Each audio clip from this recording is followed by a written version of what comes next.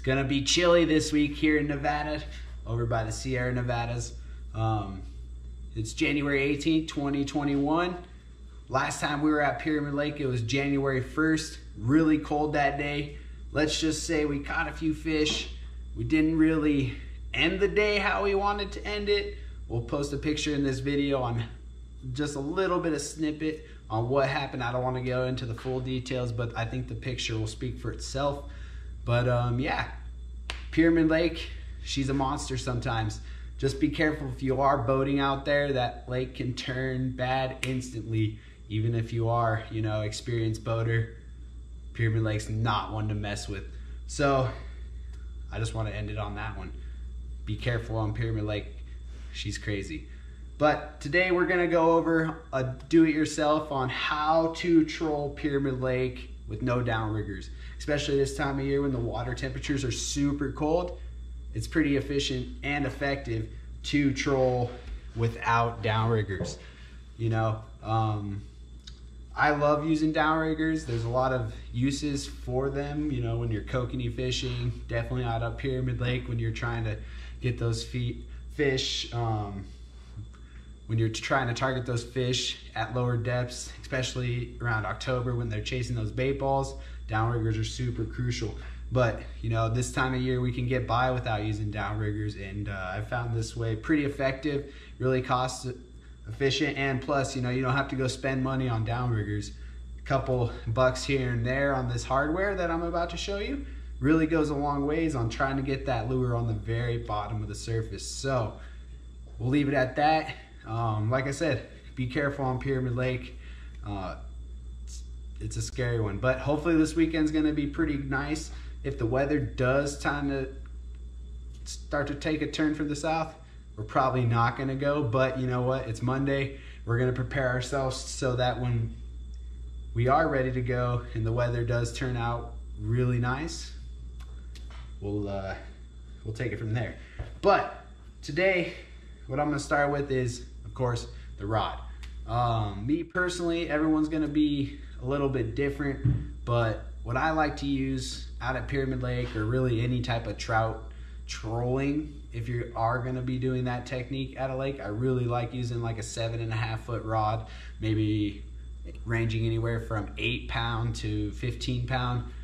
But make sure that tip is a little bit softer than normal, because when you're trolling, what's really effective to be watching for, and what I'm gonna show you this weekend if we do go out there, is you really wanna be able to see that rod tip working, because if you're not watching that rod tip and making sure that that lure is working all the time, then you're really not gonna be able to know if you're even trolling correctly, because it's all about how the lure is working that day. Trout are super dependent on speed, how the lure is working, color, even what type of lure. So when I'm trolling, I like to use a lot of snap swivels, especially by the lure itself, so I can actually change them out really quick, so I can really just get to fishing super fast, especially at Pyramid Lake when the water is a little bit rougher. You know, you don't want to be messing around out there, like I said. So I like to be able to change my lure real quick, get back down to fishing, and be on with my day. So, like I said, rods, you know, 7.5 foot, really, you want to be able to get it away from the boat, but try to be between 8 and 15 pounds. You know, even at Pyramid Lake, you can even go up to your 20, 25 pounds, because there are really big trout in that lake. Hopefully we can show you that this weekend. But if you're just getting into it, you know, you don't have to get crazy. Get a really inexpensive, you know, 8 to 15 pound rod with a soft tip, 7.5 foot, 8 foot rod, you'll be okay. Tackle. So on my rods, I do like to run about a 12 pound, 15 pound monofilament on there. I don't really get crazy on monotypes or brands. I just really go with what's really cheapest, because I do like to swap them out, you know, depending on how much fishing I do that season. When I'm talking about the season, I'm talking about all year round, because I do fish all year round. I'm kind of change my mono maybe twice a year, just depending on how, like I said, how much fishing I actually do. I do a lot of trolling. So, you know, as that you're working that line in and out all the time, it does get a little bit weak, damaged, so it's always good to just keep swapping it out, put fresh stuff on, because you never know when you're gonna hook that monster, right? Ooh. So what I really like doing for the most effective way to troll without downriggers is running a 3-barreled swivel. What that is pretty much this right here. If you can see that, it's just a little 3-barreled swivel. Maybe you can see a little bit better on my hand.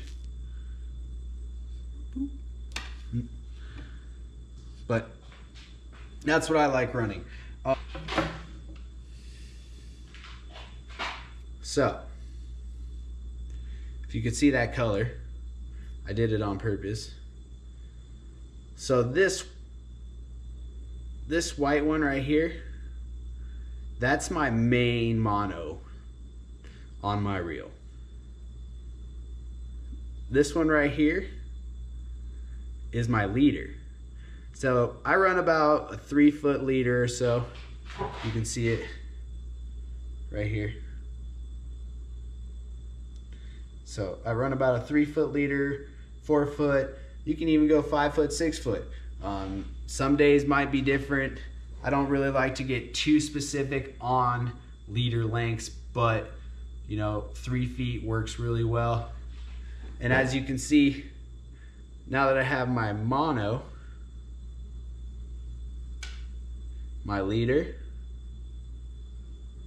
and then right here is I have about a 6 to 8 inch long dropper that I then hook various size weights to. So this time of year at Pyramid Lake, you could run anywhere between 1/2 ounce some days, or even up to like a full 2 ounce ball like this. Now, when you're running these style weights, I don't really have a preference on whether I like the banana style or just the ball. It's really what's just cheapest at the store and what you can get available to you. I'm not really a stickler on using specific type stuff. You know, half the time you're probably gonna get snagged up anyways, because that's fishing, and I don't like to lose expensive shit. I mean, gear, oops, sorry. I don't like to lose expensive gear. So I don't really take it into consideration on whether or not I like banana style or the ball style.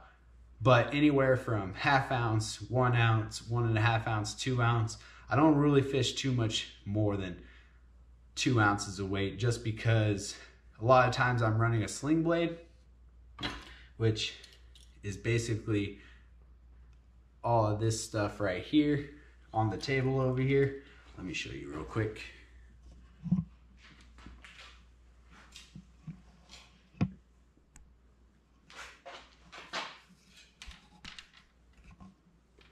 So on the table over here,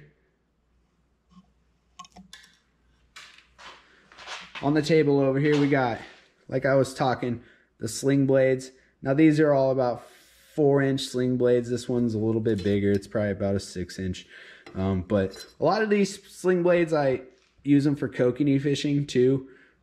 You know, a lot of these stuff you can interchange between rainbow trout, long and cutthroat trout at pyramid, kokanee fishing. So once you get the gear, you can reuse it. Don't ever think you have to keep buying new stuff just to go fishing somewhere else. Who knows? Try it out. You'll never know what those fish are going to be biting on, but if you're going for trout, typically, if you are confident, I should say, if you are confident with a specific setup, why not try it out? Because that's what really this is all about, is I'm super confident with this cannonball style setup with this 3-barrel swivel that I just showed you. I really like it, and like I said, just be confident with it. If you don't want to use it, I just thought it'd be helpful, and this is just some easy ways to get around fishing this time of year without downriggers if you don't want to set it up in the cold, because right now it's cold. This weekend's going to be a high of 39 degrees. I don't know. hopefully it doesn't get windy.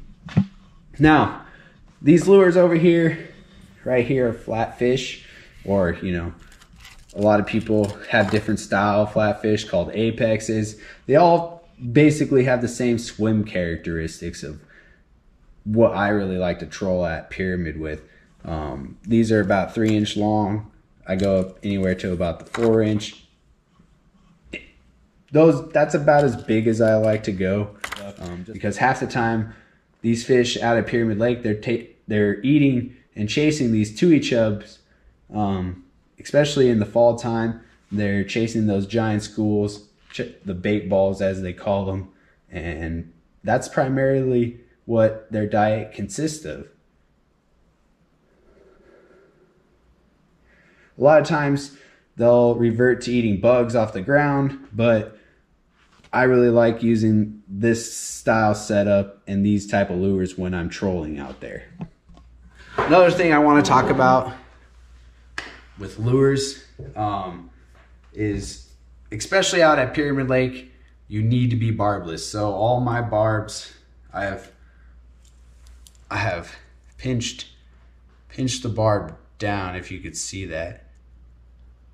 I've pinched it down, and I personally like to fish barbless all the time, no matter what the regulations. Like I said, I'm a big fly fisherman. You don't want to be pulling out a fly that's just stuck you in the neck with barbs in it. Yet alone, just imagine what that fish feels like. Always want to be fishing barbless, especially for a conservation aspect. A lot of you don't know my background. I graduated from UNR in 2016 with a bachelor's in wildlife ecology and conservation, heavily in the fisheries aspect of it.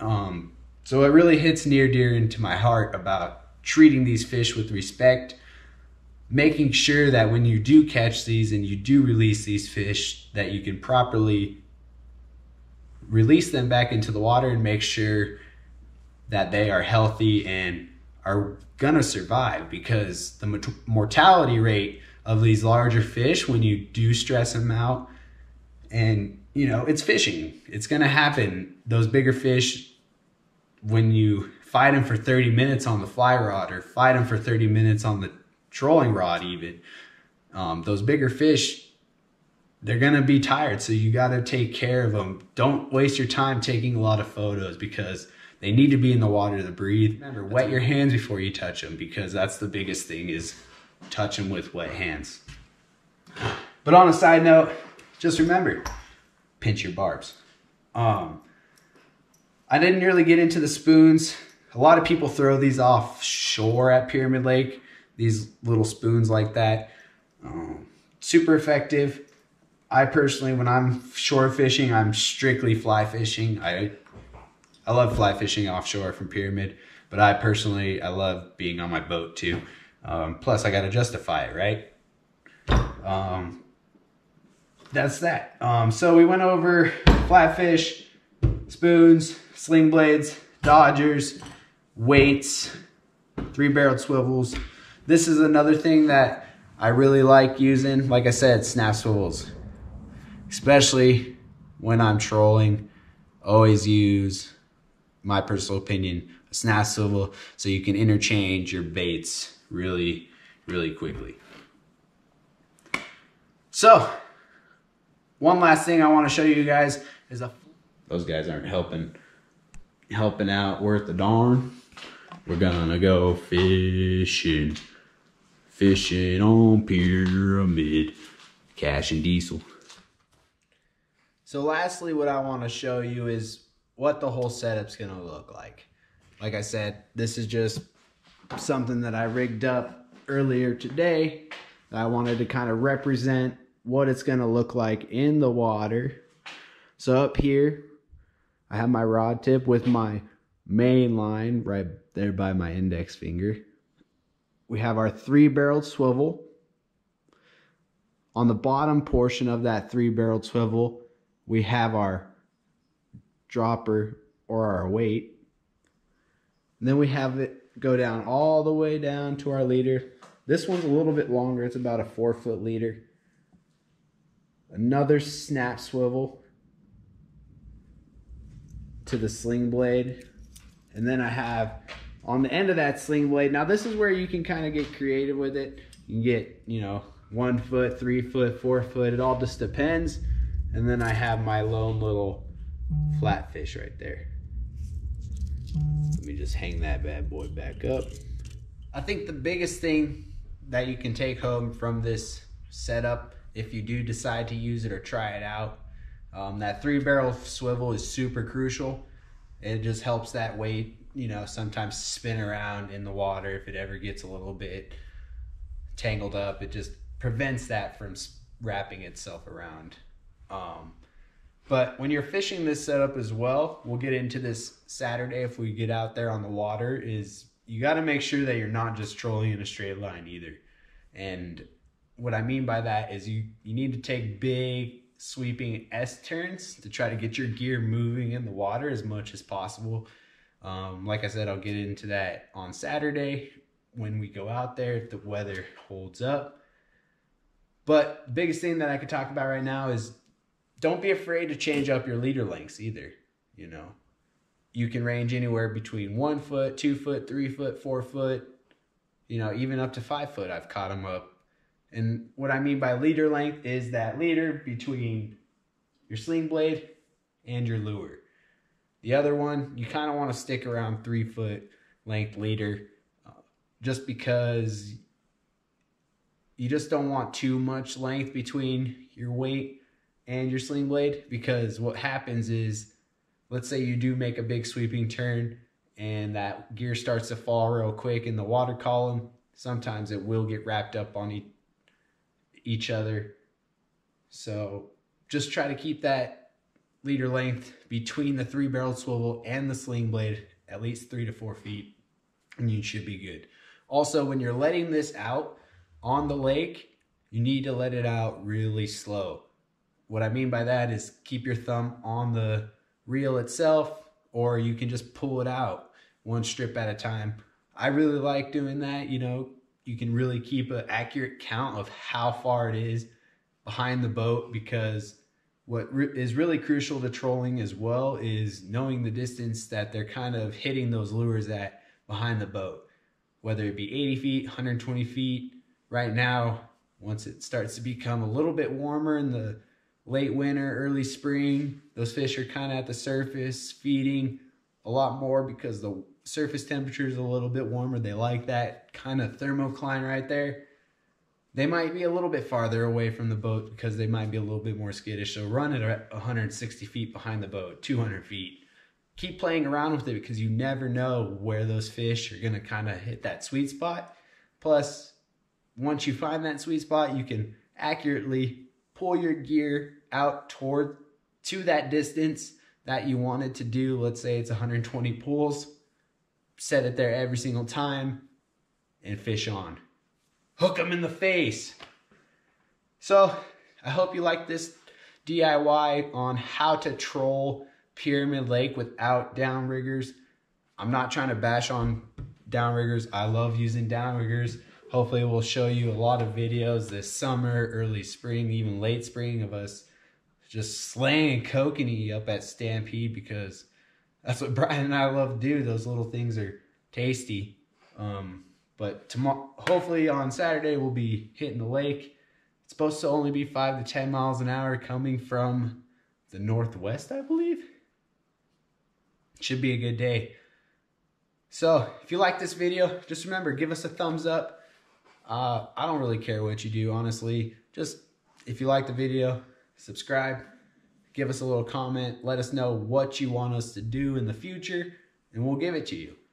Later on this week, hopefully around Wednesday, Thursday, if the weather's holding up, I'll show you how I get my boat ready, what I like to do on my setup the night before, just to make it a little bit easier when Saturday rolls around, because, hey, we work full time, and we got to, you know, do what we can during the week to help us weekend warrior during the weekend. That sounded funny. Weekend warrior during the weekend. So, like I said, we're out here. Trout slayer. Remember, pick up your trash as well. I was fishing yesterday, was it? On Sunday. down on the Truckee. I saw so much trash. I picked them up, you know. Just pick up your trash. That's all you can do. It was super slow on the Truckee anyways. You guys didn't miss much footage. I only fished for a few hours, but the day was beautiful, and we're going to hook them in the face this weekend. Just remember, like our page, subscribe, and we'll see you later. Thanks again, YouTube.